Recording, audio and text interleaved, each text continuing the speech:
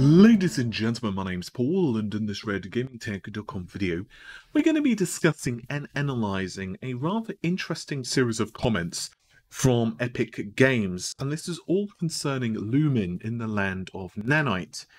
If you're unfamiliar with this demo, it is for the upcoming Unreal Engine 5, which is not going to launch until next year. And it was running on PlayStation 5 development hardware. To my understanding, the development hardware isn't as advanced as what is currently available, but even so, the demo itself was, well, I'm just going to say pretty damn astounding. Lumen and Nanite are actually two technologies inside the demo, with Lumen being kind of a global illumination which is capable of running in real time, and then we have Nanite, which is capable of just pulling in vast quantities of data, and is really going to change the way games are kind of designed by developers, because not only do developers get access to huge swathes of data, but they also don't need to worry about modeling various levels of detail for, let's say, in-game characters and other assets. Instead, the engine can just kind of do this on the fly. I've gone into this much more extensively and in much greater technical detail in a video, so you can check that out if you'd like. I'll try to remember to link it in the video description. Plug. But there are some rather interesting comments from Nick Penwarden, and he is Epic's VP of Engineering. This was during an interview with VG247. I'll of course link the interview also in the description of the video. Let's talk about his comments. The PlayStation 5 provides a huge leap in both computing and graphics performance, but its storage architecture is also truly special. The ability to streaming content at extreme speeds enables developers to create denser and more detailed environments, changing how we think about streaming content.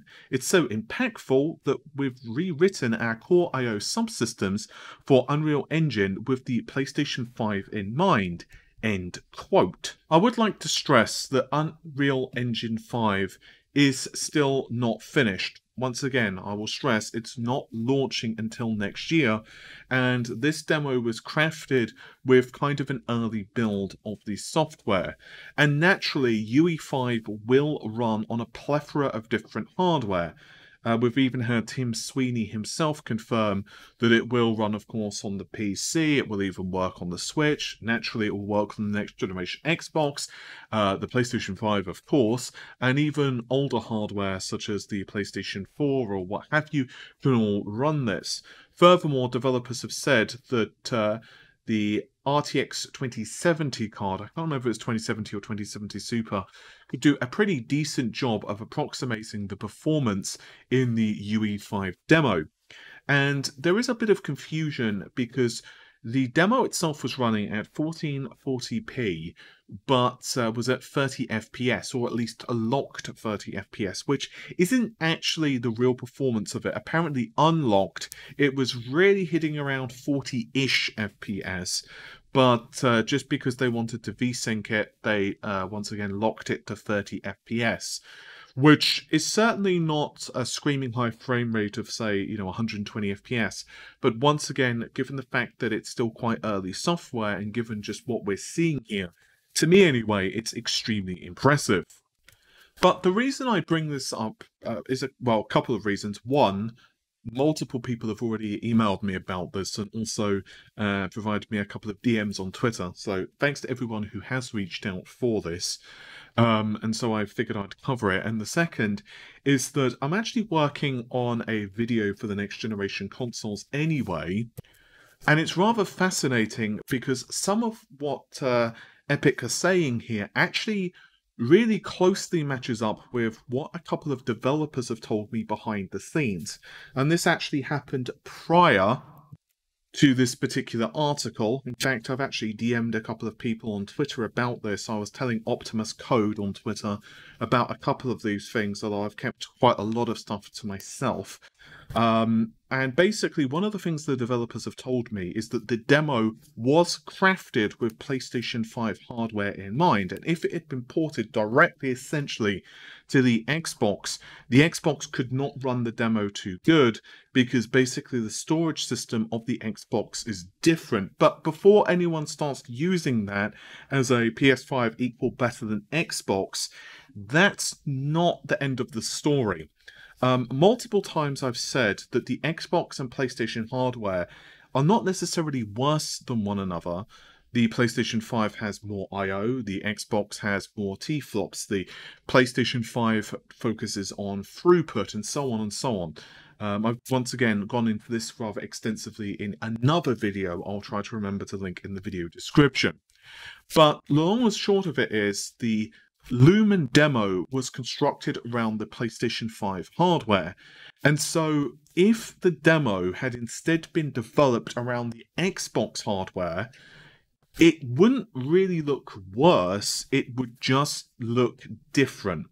And this is not to say that, for example, Nanite could not run on the Xbox. It could, and of course Lumen could run on it as well.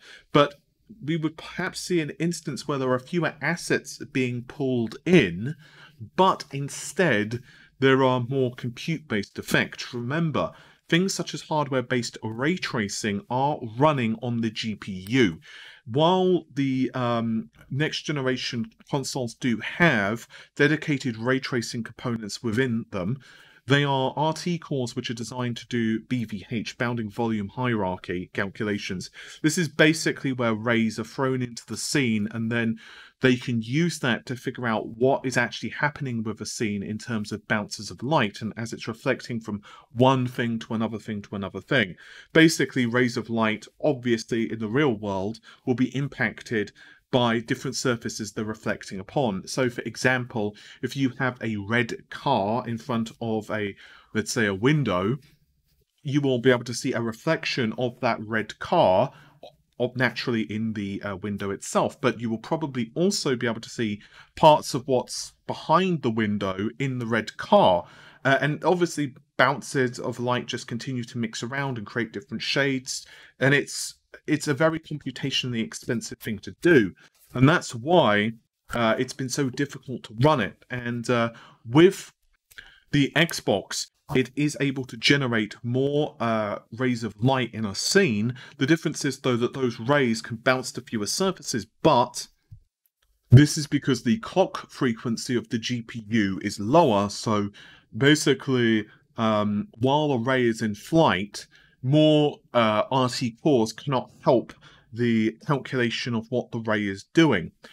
Now, I'm working actually on a console-specific video, which will be up kind of soon, and I'm actually glad that this popped up early because it actually reinforces some of the information I've been fed in the in the series of developers that have contacted me, as a couple of people actually reached out for the Xbox as well, so I have some stuff for the Xbox, which is kind of interesting, but I also have a crap ton of information on the PlayStation 5 architecture. As people know who've been following the channel for some time, I've actually leaked a whole bunch of information for the PS5 in the past. So I will naturally continue to push that and obviously do further console analysis. So do check that out on the channel. Also, while we're on the subject of Unreal Engine, it's worth noting that there's an interview floating around with GameSpot, and this is from Kim Lebris. Hopefully I've pronounced that name correctly.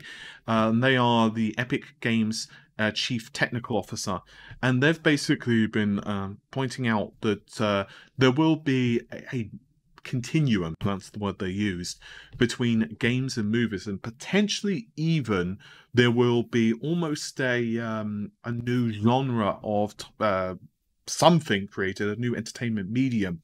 And this is because when it comes to how games have been developed in the past, things are very different. Once again, I'll go back to the fact that because of Unreal Engine 5, you no longer need to manually author lower LODs or LODs and bake in normal maps to essentially make up for the fact that rendering high quality models is so expensive. Basically, the engine will automatically adjust the quality of a model. So you could have something like ZBrush create a really impressive quality model with like millions of triangles.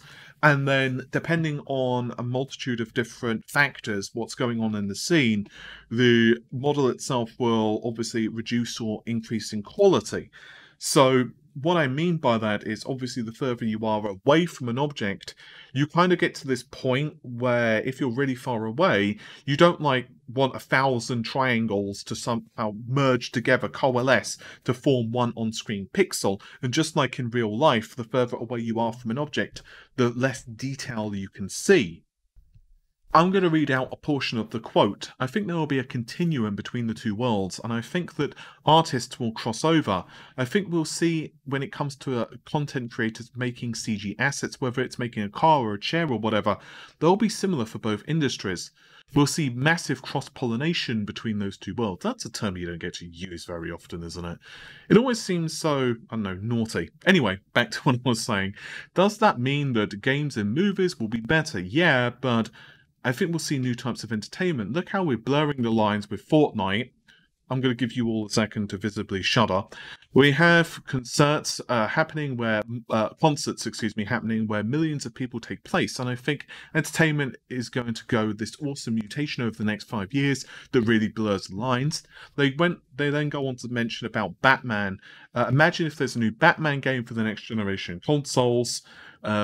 We think it's going to look amazing, but it's also going to look like a high-end animated movie with badass video gaming action. Wouldn't it be great for fans to go deeper and see animated stories in the world that use the same assets and characters? And wouldn't it be great if they were rendered live on your PlayStation 5 or your Xbox and shareable and modifiable, and the sky's the limit? I think, well, there's a pretty good chance, this is obviously out of quote, that machinima fans and animators are probably drooling about now, as what is essentially being hinted here is you could take a game world and then just basically just go ham.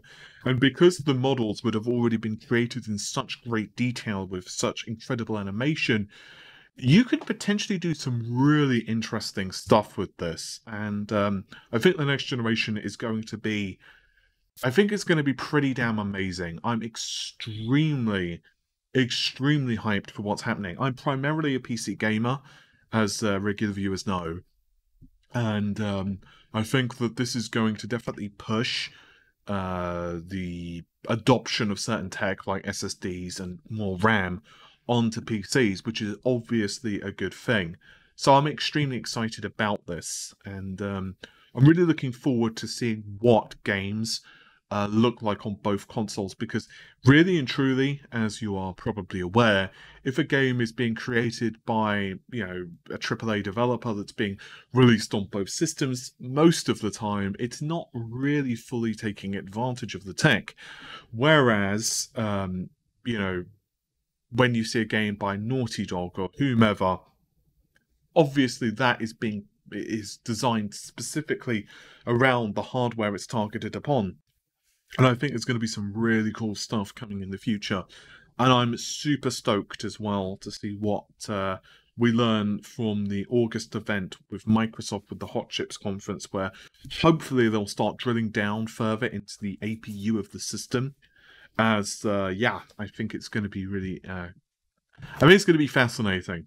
With all of that said, I'd also like to remind you that there are lots of pieces of tech for both consoles I am not discussing in this video simply for brevity's sake. Like, for example, with the Xbox, it can do things like upsample low-resolution textures as well. And I know I'm kind of going back on myself a little bit here, but this is one of the reasons I did mention a moment ago that when it comes to really pushing hardware, when you have a demo which is created specifically around a console, it doesn't really mean it's representative of all that the other console can't do. It just is developed a little bit different. So I think when both consoles are fully leveraged, which is going to take a couple of years, the results are going to be pretty damn mind-boggling. But with all of that said, I hope you've enjoyed the video. The normal stuff if you did, like, share, comment, and subscribe, and I'll see you soon. Take care of yourselves. Bye for now.